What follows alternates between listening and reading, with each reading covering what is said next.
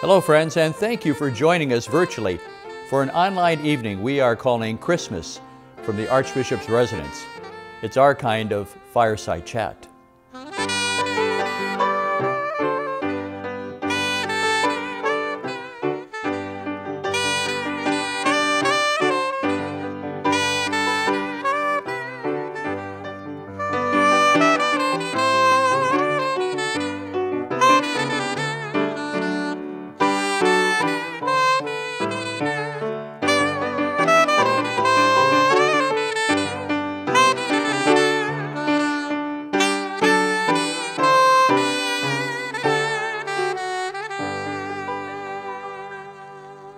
This year, the pandemic is changing the way we get together and how we mark this season.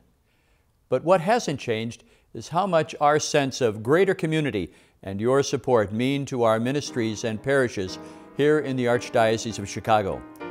And we certainly want to celebrate that.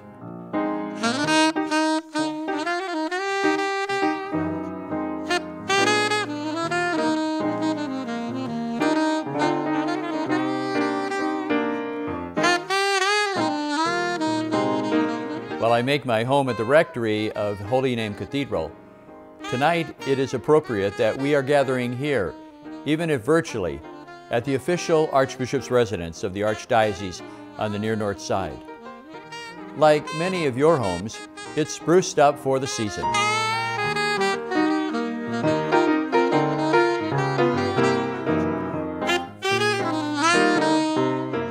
Built in 1885, the residence has been named a structure of significance by the National Register of Historic Places. Over the years, its overnight guests have included President Franklin D. Roosevelt, Pope John Paul II, and Mother Cabrini.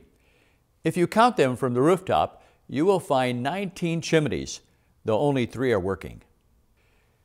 We've lit a welcoming fire in one of them now. Before we begin our evening of music and reflection, let's start with a prayer. Gather us together, Lord, in the house of your love and our hope, uniting us even if we must stand apart. Keep us mindful, as St. Francis and Pope Francis have told us, that we are fratelli tutti, all brothers and sisters to each other in your Son born among us. Beyond the darkness of winter days, beyond the shadows of illness, beyond the uncertainties of our times, pour into our hearts a joyful expectation and confident hope in knowing that Jesus continues to come anew in our lives, breaking through our vulnerabilities, sinfulness, and weaknesses to draw us closer to you and to each other. Like our Mother Mary, may we treasure in our hearts the great things that you have done for us and call us to do for the least of our brothers and sisters and for the renewal of your church. We pray this through Christ our Lord. Amen. Highlighting our celebrations tonight are our good friends Rich Daniels and Dean Rolando from the City Lights Orchestra. We are physically distant, but not socially distant here in the residence. So let's listen in as they bring us some joyous sounds of the season.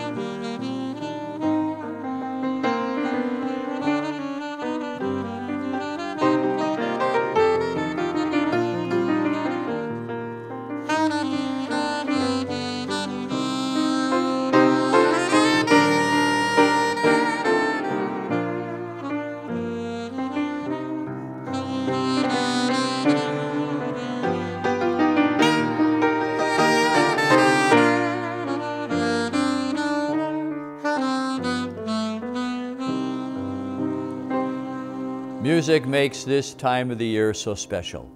And during this pandemic, many of our music ministries and school choirs have found creative and high-tech ways to safely raise their voices in song. We are so proud to feature a number of them tonight.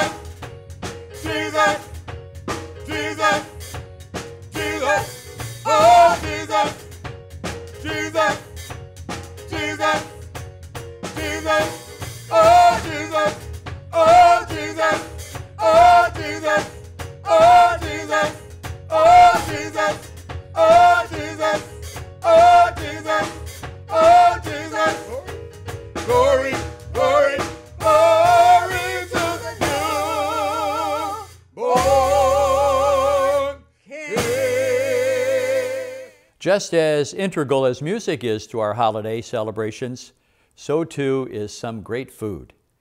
Our diverse parishes throughout the Archdiocese have traditionally shared holiday treats, a tradition continuing at home this year.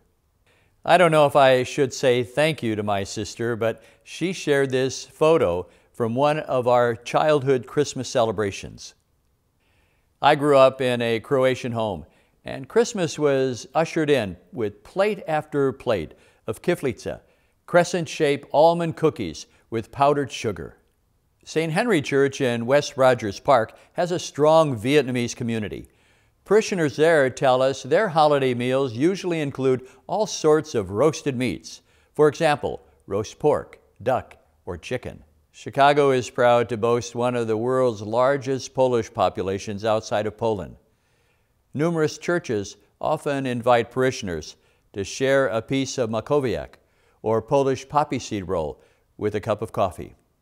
Hispanic families on Christmas Eve Make room for a warm bowl of red pozole, a Mexican stew with shredded pork in a chili broth. We're lucky enough in the Archdiocese to have many priests who aren't shy to share their talents in the kitchen. One of them lives with me at Holy Name Cathedral Rectory. Many of you already know Father Luke Camelli. He's such a good cook that he should have his own TV show. I'm just lucky enough occasionally to be his sous chef, which means I have to do the dishes. He's been working his magic over the stove to share one of his favorite Italian Christmas recipes. Let's see what he's cooking up.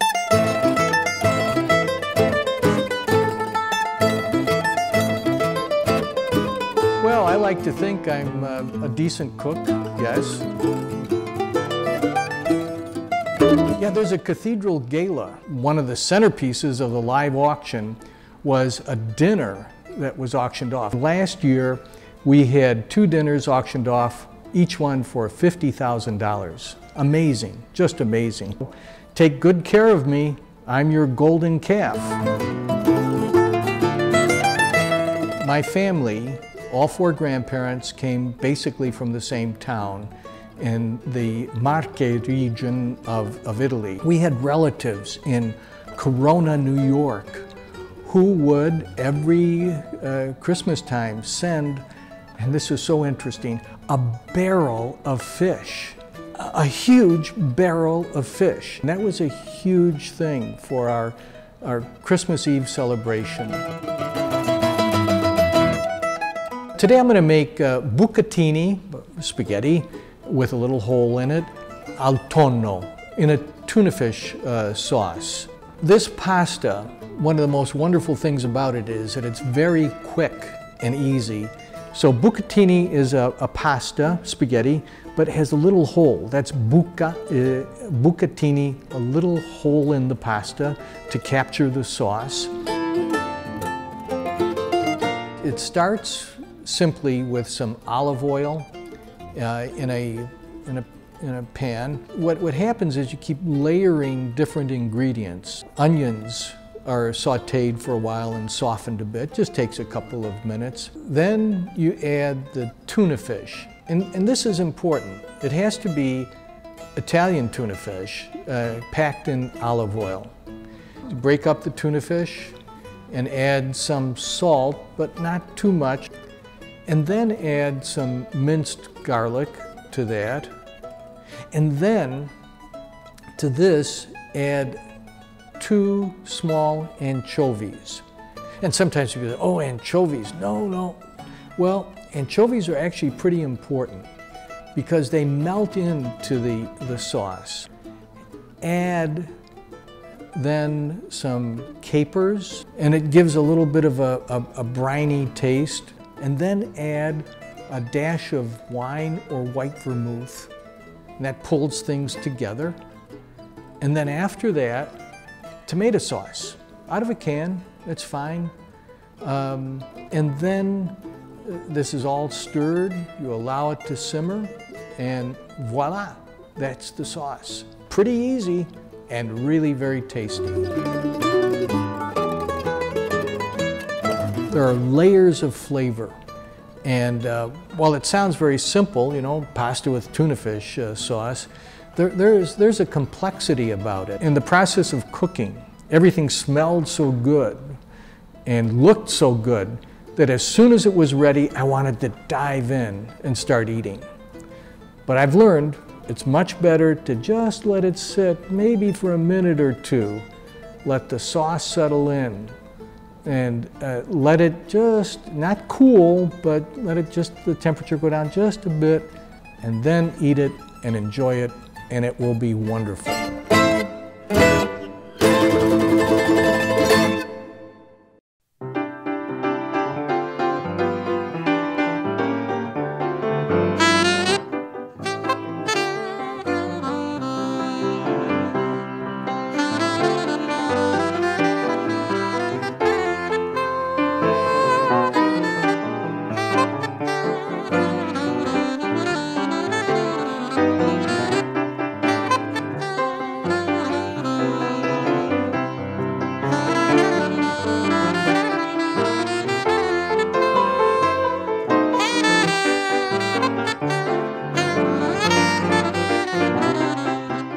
Our thanks again to Rich and Dean. And I'm also grateful to the staff of our Communications Office and Stewardship and Development team.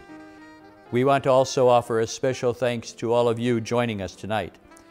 In this pandemic, the needs of our communities and our neighborhoods have grown exponentially, and you have helped the Archdiocese meet that challenge. You know, the calls to the Catholic Charities Homelessness Prevention Call Center have increased by 40%. Requests for food assistance have doubled. That's just a tiny snapshot of the need. Your generosity has helped us raise an historic $20 million for COVID-19 relief efforts, but the need is still growing. To date, 40,000 families have been served by our 9 area food pantries and additional pop-up pantry locations hosted at local parishes. Your prayers and generosity are making a big difference. If you would like to make an additional donation at this time that will help your parish individually to continue its vital ministries, you can do so by logging on to www.archchicago.org/ChristmasGift. There is also a link in the description box below. Your parish communities very much appreciate your support, and so do I. Roughly over 50,000 students are educated in the schools of the Archdiocese. Often this time of year, the birth of our Lord is remembered with an evening of lessons and carols.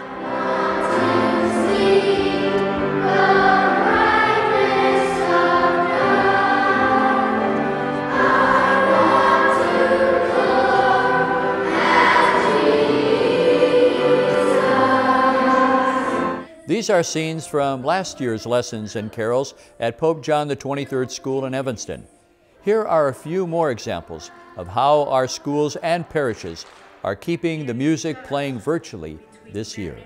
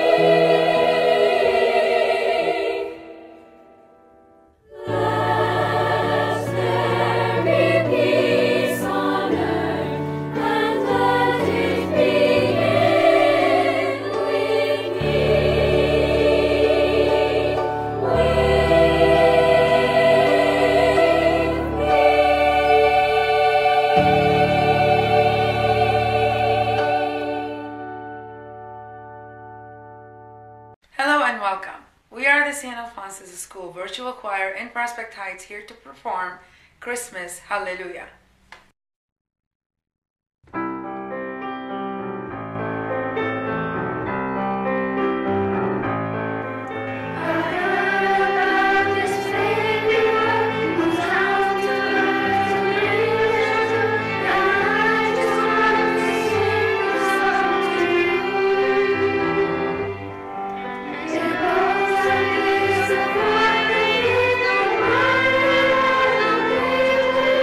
With